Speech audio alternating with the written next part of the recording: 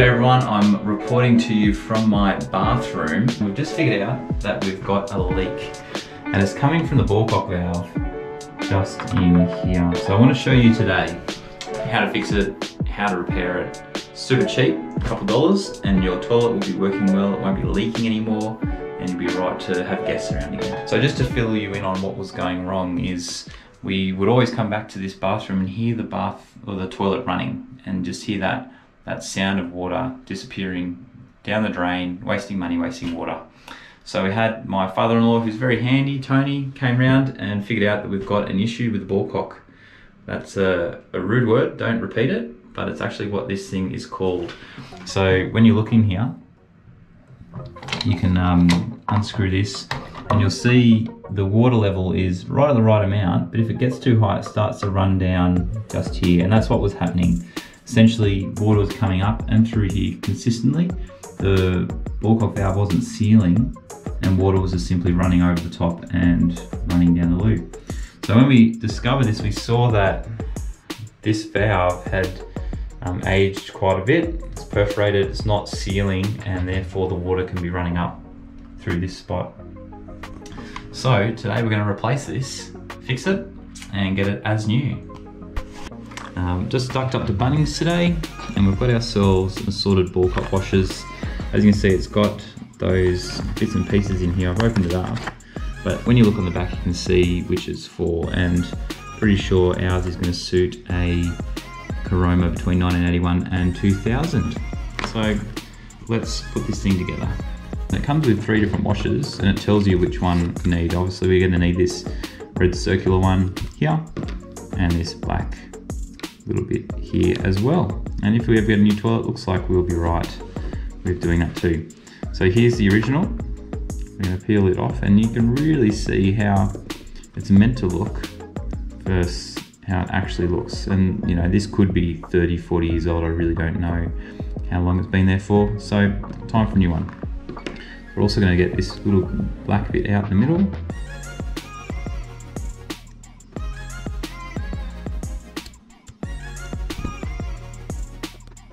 This one is rather tricky.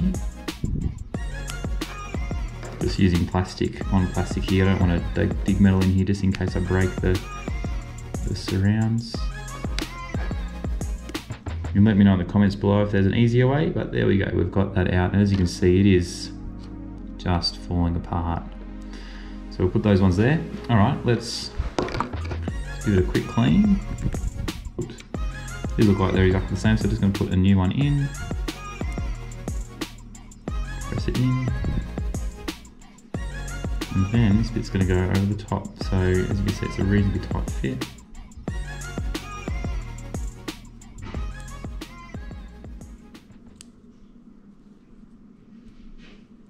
And we are back in action. Good as new compared to where we were at. If we look at what it used to look like, quite a difference. Alright, so we're back into the bathroom. Let's install this thing. So you'll see when you look under here, you have to place it up in that hole in the right direction, and then in the right direction in here too. So let's get into it. So just slide that in the right direction. Make sure it fits snugly.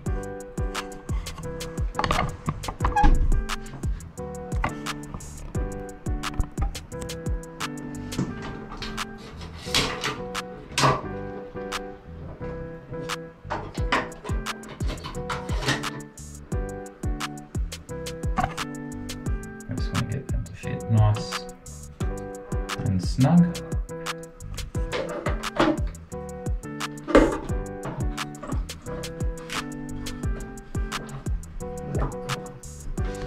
Alright, she's on there, she's all screwed in. So let's test her out, let's flush the toilet.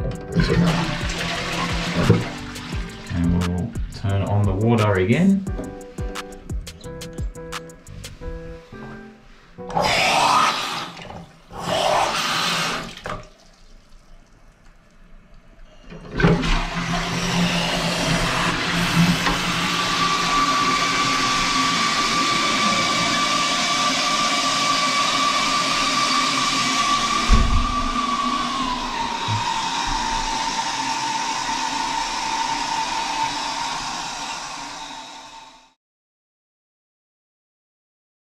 Turn the water on again, and let's see it this time.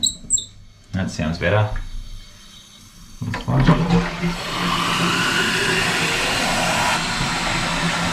we go, that's better.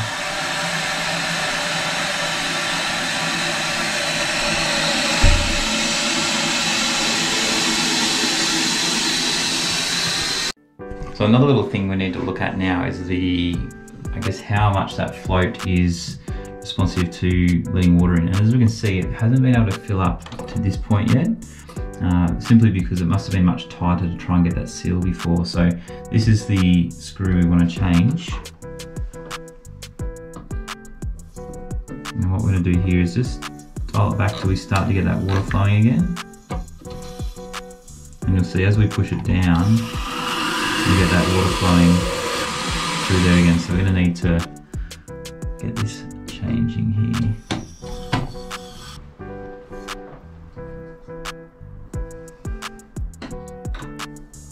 And we just dial it till it stops.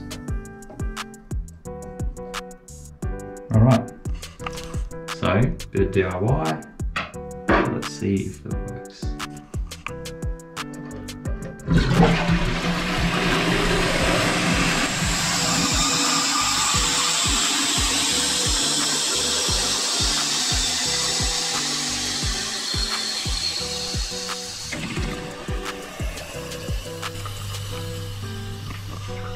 Alright, I think it's right, but I've never done this before, so we'll see if it works, and if not, Tony Johnson will come to the rescue and fix it.